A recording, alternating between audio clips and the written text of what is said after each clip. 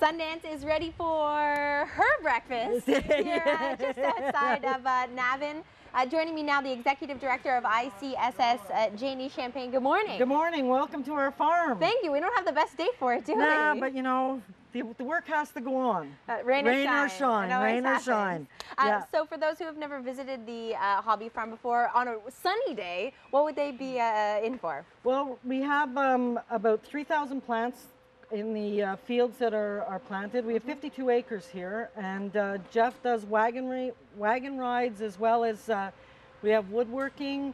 We have all the jams and everything that we do. The participants come out here and they do a lot of work during the day out here, doing all kinds of activities, feeding the animals. So you mentioned that the participants get to be involved in all of that. Who are the participants? The participants are adults with physical and mental disabilities.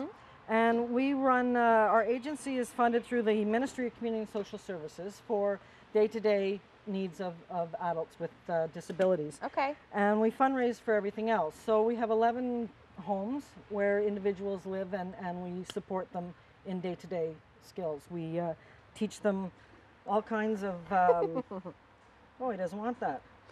Social skills and life skills and everything. Okay. We've got some more animals behind us to feed. What can I do? Can I help? Certainly. Can I have a couple of carrots, please? Let me get my hands dirty here. Now, what is this, a potbelly pig here? This is a potbelly pig. We have Peyton, and this is Chris. Chris usually has the morning job of feeding the animals. Peyton. You may have to bend down there and... Good morning, I'm Sarah. Nice to meet you.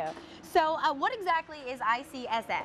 Innovative Community Support Services. We were founded 10 years ago, in 2001. We had our big 10th anniversary last year, and we are what's called a transfer payment agency. We look after, as I said, individuals with disabilities, and they live with us. We're funded through the ministry, and we do all kinds of skills that we're trying to get them to learn to have more independent lives. Okay. Sorry? No, please go ahead. We have a group that's called Exceed All Expectations, and they're a volunteer group that come up. They're youths at risk, and they also come out and do a lot of work at the farm. Okay. And why did creating something like the Sow and Grow Hobby Farm make sense for ICSS? I think it made sense because everybody knows that working with animals, working out in the fields and everything, it's really rewarding, and animals are great therapy.